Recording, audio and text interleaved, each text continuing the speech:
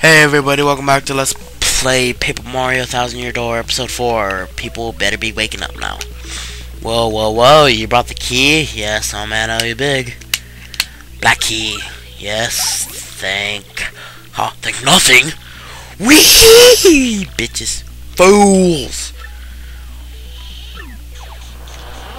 Dun dun dun. Oh god. Oh boy, did you fall for it? I burned you. What, think I was gonna help you? See, I'm gonna spread a little suffering on it and in that super box. Yeah, sorry. With those bricks, I'm gonna cast the evil terrible curse on you. Boogly woogly woo, you're cursed. Cursed. Torment. Oh, yeah. We trembling yet suffer the rest of your days under my terrible curse. Wee. Oh, I can't help but chortle. You're doomed. This curse is pretty rough, I guess. So I suppose I owe it to you to explain. Ready if you stand on an airplane panel like this when the floor will start to glow. Yeah, okay, we're on the panel. Now try pressing Y, and then bam, you're a paper airplane. Yep. The worst part of the curse is that you must tilt left and right to control yourself. I zoned out. What was that? Yes, I get it. It's terrible. We press B and you might return normal. Maybe. Oh, it's comedic because they put it as something bad, yet it's part of a necessary part of gameplay. Not really. It's not funny at all. Oh well. It's very simple to control. There's no skill to it. And now we're out the door.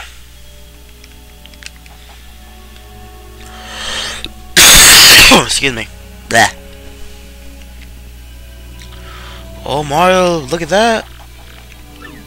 Yep. Okay, let's go to the door. Was there's something over this way, isn't it? No. Over to the save point. Let's save the game. Yay.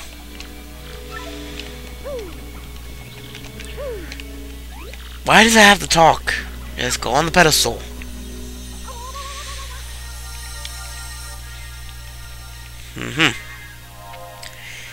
Very interesting. Professor, what's going on? See, what?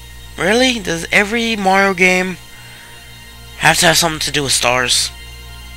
Really? Really? I get it, they're stars. They're magical. But I'm not sure. Now, don't quote me on this. But so far, every Mario RPG game has had stars as the main plot to collect. Because they can't think of anything new. Mario RPG, Legend of the Seven Stars, or something like that. Paper Mario, you collect all star spirits. This one, you collect crystal stars. I'm not sure if you collect crystal stars or any kind of star in Super Paper Mario. Never want to play that game again. Never. It appears that information related to the collection of the crystal stars appeared. And the shining light looks like it was given Mario. Yes, Mario has star power. Like he did in the first one. I really never realized that this game pretty much is an exact, like the first half, like 3 levels of the game is pretty much exactly like the first Paper Mario. You understand it, Professor? I do, of course I do. Firstly, about that light star shining on Mario. Yes, the special move. A special move? Yes, well, stuff like this is better explained by example rather than words. Nope. Nope. Yep, we're going to Petal Meadows. It is so not like Koopa Village. You think it's Koopa Village? No, it's not Koopa Village. It's not. I'm telling you right now, it's not Koopa Village. Or if that's what it's called. I'm not even sure if the first game was called Koopa Village. Koopa Town.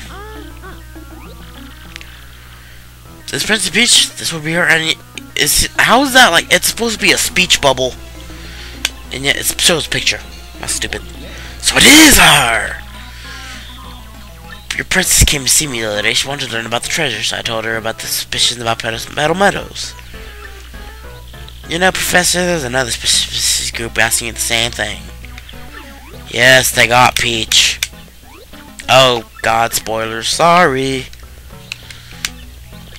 No, he's gonna stick around.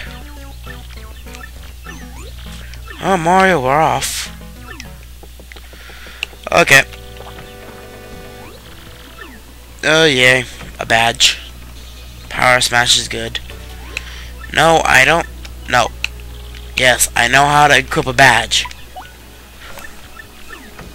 It's very simple. You go to here. There we go. We're gonna fight the mini boss now. I can take you. He's not very hard. He does have a lot of health though, so I will tattle him. He has like 30 health, and that's a lot compared to this game. Sir Stylus right here, just push 8 as soon as you hit, like, tattle him. Oh no, he has 20. Yeah, wait till you get the badge afterwards, because Power Smash makes this a hell of a lot easier. And then you have Sweet Treat. Oh, bitch. I don't think I can do anything to him, so I'll just defend. Because the way he has a spear makes him invulnerable to jump attacks.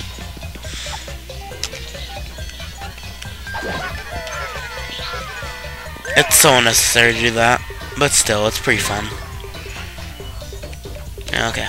You don't want to get the poisons on those. Alright, defend again, I guess. She can't do shit. Oh, damn. I'm out of flower power.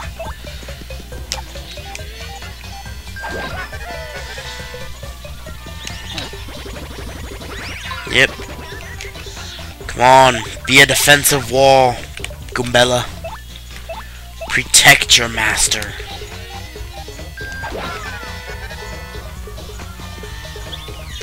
Bitch. Huh? That hurt. Yeah, he's telling you to run or freaking get a game or you're going to die.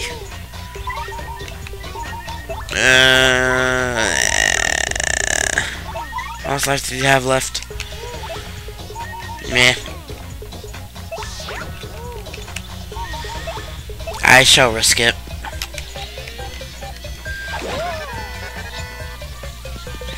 Especially since he keeps hitting Goombella. Good old defensive wall. If only I had my Power Smash, he would be dead right now.